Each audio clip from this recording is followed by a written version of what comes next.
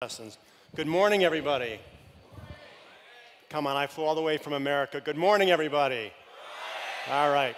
It's great to be back in India. So, especially for an event like Tech to Innovate. There we go. So, I toured the grounds a little bit yesterday when they were setting up, and I have to tell you, you're in for a treat. It's going to be awesome. Between the sandboxes, the experience, the music, it's going to be a phenomenal event.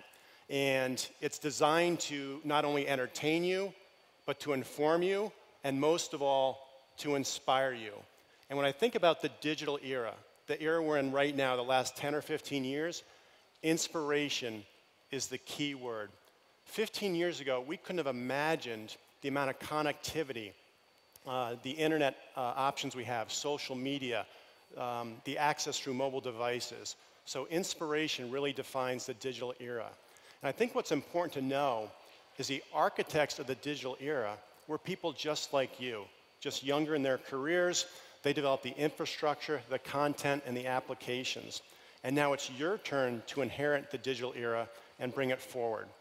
Those people had their own journeys, their own stories, just like you have your own story. And I want to start by telling the story of the company that I work for, Corning Incorporated. So Corning's based in a small town in upstate New York. This is actually our headquarters, very peaceful, very rural. We've been around for 168 years, as Shireen said, and we're basically a bunch of engineers and glass scientists, a company of about 50,000 people. And one of our very earliest products was the glass envelope for Thomas Edison's light bulb. And we take a lot of pride that we were there in the very beginning to help launch electricity and light for basically society. And since that time, we've reinvented ourselves multiple times through innovation. So our story is really one of the intersection of innovation and inspiration. And let me give you a few examples. So does anybody here have a smartphone? Anybody? Of course, everybody does. The question is, who doesn't have a smartphone? Maybe somebody left it in the bus or Uber, feel sorry for that person, but everybody has a smartphone. Just think about that for 1 second.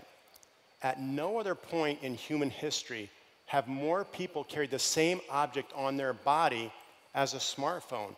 In 5,000 years, not eyeglasses, not watches. So we're at a point in history where more people carry the same object on their body than ever before. And if you take out your phone and look at it, there's dozens of components in that phone. The thing you touch every day is glass. Most likely glass developed by Corning and manufactured by Corning. In the last 12 years, we've been used on 7 billion devices. That's part of the Corning story, and to me, that's inspiration. Let me give you another example. Has anybody checked a photo or video on their phone in the last hour? I'm guessing everybody, except the person who left their phone in the Uber, right? But everybody's looked at a photo or video. Have you ever thought how that photo got on your phone? Probably not. You just take it for granted. But in the network that connects the internet is optical fiber. And here's a spool of it right here. Corning was the first company in the early 70s to develop low-loss optical fiber. Let me tell you how this works. That photo you're looking at is digitized into zeros and ones. A laser pulsing 100 billion bits per second. 100 billion bits a second, think about that, goes down a fiber roughly the diameter of a human hair. And not only one laser, you can put 80 lasers with 80 different wavelengths down the same fiber, the diameter of a human hair, each pulsing at 100 billion bits a second. That's how the internet works, and that technology was developed by Corning. So that's part of the Corning story, and to me that's inspiration. And then lastly, I assume people have been in a car or a bus over the last week. Everybody had to, right, to get here, to travel. So the combustion process, whether it's gas or diesel, makes nasty chemicals. And those chemicals can end up in the air we breathe. Corning developed an emission controls technology to scrub those bad chemicals before they enter the atmosphere. Since 1974, Corning technology has kept 4 billion tons of hydrocarbons out of the air we breathe. 4 billion tons. 4 billion tons of nitrogen oxide, 40 billion tons of carbon monoxide. Those are stunning numbers. That's part of the Corning story, and to me, that's inspiration. So I've given you 3 examples just in the last 30 to 40 years where Corning's made a big difference on society to help the digital era, smartphones and connecting the internet. And all these speak to innovation. Now, the key to our success, one of the keys, and you may find this surprising, is a willingness to fail. If you're going to innovate for a living, eventually you're going to fail. In fact, Shireen quoted the statistics, 90% of innovations aren't successful. But just because something fails doesn't mean you're a failure. It means the project was a failure. You get judgment, you get experience, you get intuition, and you innovate again. And if you don't have this willingness to fail or learn to fail, you simply can't be an innovator. If you look at our strongest leaders, whether they're coaches or business people or people in the media like Shireen, they've all struggled at some point in their life. They've struggled, they've learned, they've persevered, and that's how they get to be success. So failure is a prerequisite for success. So as you write your own story and go forward in your own life, if you want to innovate for a living, you have to realize you are going to fail and have setbacks, but you have to get up, dust yourself off, and keep moving forward to get to that big invention. You look at Thomas Edison, one of the most prolific inventors ever. He did the light bulb, the phonograph, telephones. He tried to mine iron out of the earth, a failure. He tried to do early motion pictures by putting his head in a box with pictures and audio. It was a failure. His teacher said he was too stupid to learn as a student, yet he has 1,000 patents, one of the greatest inventors ever. Fast forward to modern day Jeff Bezos. I recently read that 2/3 of Amazon's ideas don't go forward, but the third that do change society. So a very important lesson if you're going to innovate for a living. Let me make it very personal to Corning, how we've failed in the past and it's led to success.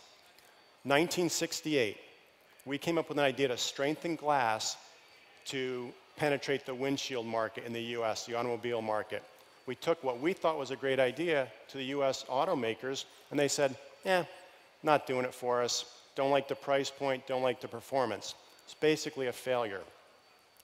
So when we had that conversation, they said, but oh, by the way, these new emission standards are going to be deployed in the US and throughout the world, and we need a way to clean up the atmosphere. That was the birth of the emissions control product I talked about before. So that was the first success out of the failure of windshield glass. Then fast forward to 2006, 2007. The earliest smartphones had plastic on them. They scratched. We got a call from a major OEM brand and said, we want to put glass in the first smartphones. We went back to the glass we made in 1968. We tweaked the formula, we made it on some new assets, and in 6 months we were in production. And that was the birth of the Gorilla Glass business. So out of that failure in 1968, 2 major successes for Corning. So our story, the Corning story, is all about infrastructure. Your story can be about infrastructure, equipment, apps, content. Everybody has a different story. Look around you. Everybody's on a different journey. The key thing I want you to ask yourself as you walk around here over the next couple days is your story going to matter? Will it matter tomorrow, what you do in your career? Will it matter a week from now, a year from now? Will it matter in 168 years? It's your story. You're going to write it. You just have to be willing to fail and learn and keep moving forward because you are going to inherit the legacy of the digital era. Let me give you a couple examples of people you can interact with here at this Tech to Innovate event. Mark Johnson. So Mark Johnson lives in California, San Francisco, and in 2002, he was inspired by street music. Over time, he started a movement where he would take popular songs and have musicians from throughout the world play parts of the song on their local instruments, and then he blends this together in an entire music video and puts it on YouTube. And this band is called Playing for Change. And he takes the proceeds that they raise from this and he works on social causes, a lot of work with kids for arts and music schools in developing countries. And he'll have a sandbox here Saturday, and also his band's going to be playing here Saturday night, and you don't want to miss it. It's going to be phenomenal. And Mark has a love affair with Indian musicians. He's worked very closely with Tushar Lal, who I had the pleasure of meeting yesterday. And Tushar runs the Indian Jam Project, where he takes popular songs and plays them with Indian instruments and Indian musicians and takes his own take on it. And he's done Imagine Dragons Love as Mark's band Playing for Change, and Tushar and Playing for Change will be playing together tomorrow night. And once again, you really don't want to miss it. Then, are there any gamers out there? Any gamers? A couple? I'm sure, right? So gamers love the infrastructure I talked about. You guys and girls are all about feeds and speeds, right? And all this is enabled by the optical fiber I talked about. Now, I know PUBG is a great game now. Before I came over, my son tried to teach me how to play it. After 20 minutes of running around in my underwear shooting people on my own team, he said, "Dad, just give me the phone. I can't watch this anymore." But gamers have their own story to tell, whether you're playing or writing the games. And Xiaomi has a phenomenal booth outside, a gaming zone, which you have to check out if you like PUBG. But once again, it's all about finding your own journey and writing your own story. Now, I've talked a lot about individual stories, but sometimes our stories have to come together as a group.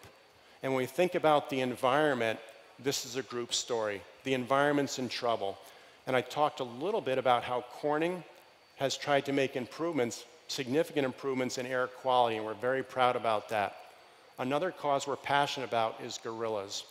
So because it's our namesake, Victor Gorilla, and you can see it in our booth, we've worked in the past to support rescuing the endangered species. Several species of the gorilla are endangered, and we work closely with Diane Fossey Gorilla Fund. So going forward, we'll be working with them, giving them mobile devices that helps them with data collection and tracking the gorillas, and it's really a story that needs a good ending. So I encourage you, you can't do everything to save the environment or all the causes, but pick one or two causes on your journey through life as you write your own story and make sure you're giving back. For us, it's through how we clean up the air and gorillas, but everybody has their own cause. Now with that, I hope you have a great show. I hope you're inspired, and I hope you're on your journey to writing your own story. Thank you.